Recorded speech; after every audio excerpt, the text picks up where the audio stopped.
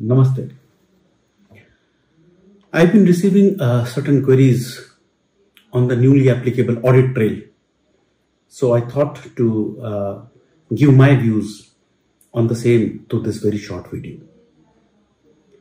As we all know that for the financial year commencing on or after 1st April 2023, for all the companies, it is mandatory that those who are preparing the books of accounts through an accounting software have to ensure that it is maintained in the proper audit trail system.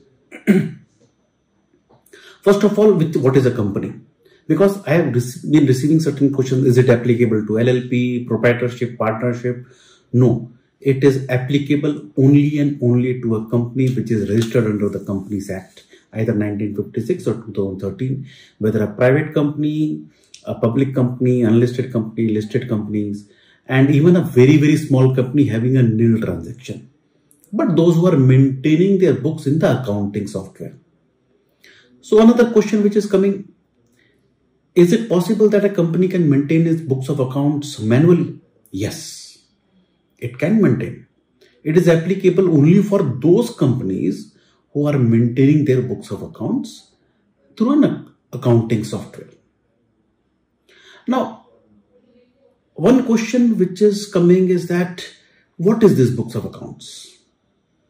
If we talk about the company's accounts rules, rule 3, it says that for books of accounts and other relevant books and other relevant documents, the company can maintain the books in an electronic mode.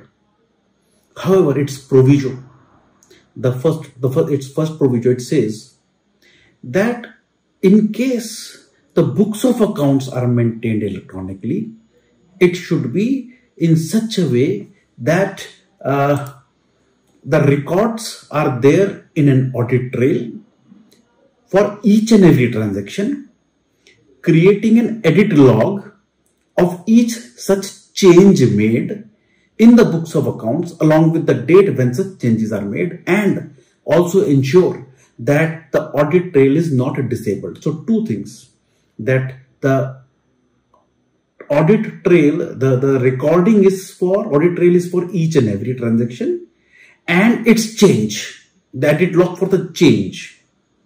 And secondly, that audit trail is not disabled. So it should be applicable for the whole year. Now, what are the books of accounts? If we talk about, it is again defined under section 2, subsection 13, which gives about 4 items. First is that about all items of money which are received and expended. Second is for all sales and purchases. Third is for all assets and liabilities. And fourth is, of course, where the cost records are applicable to the cost records. So first of all, you have to identify that which all items, transactions are containing in the books of accounts. For example, fixed asset register, PP register, yes, because you have to maintain the record for the assets. Or stock register, yes. For the payroll, yes. These are all covered into all the first 3 items. So if you are maintaining that on a software, accounting software, electronic mode, if it is an electronic mode, then it has to be an accounting software having a audit trail. Now, one of the very important question which is there, what is the periodicity of maintaining the books of accounts? There is no specific law that it is maintained. It is always preferred to be maintained on a daily basis, always recommended. But there could be cases for the small entities, small companies who are not having many transactions, maybe a few transactions, or say 10, 15 or 5, 6 at the end of the year. So it is not that they cannot maintain their books on a monthly basis or yearly, or I would say half yearly or periodic basis or yearly basis. They can. But the only thing is, whatever they are maintaining, that should be containing a log for each and every transaction, and that transaction, if there is any change, that log has to be there. Provision of the Rule 5 of the company's accounts rules, it says that in case the books of accounts are maintained in an electronic software, accounting software, then the backup thereof has to be maintained in a server located in India on a daily basis. So backup has to be there on a daily basis.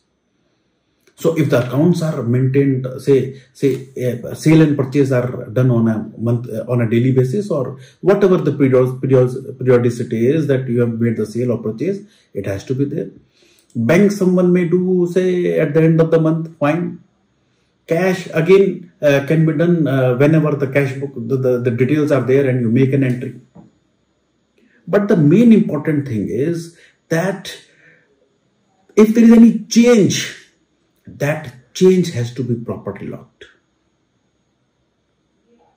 So, of course, it is always preferred to have the accounting on a regular basis. It cannot be haphazard that one entry you made and sometime another entry at some time, no.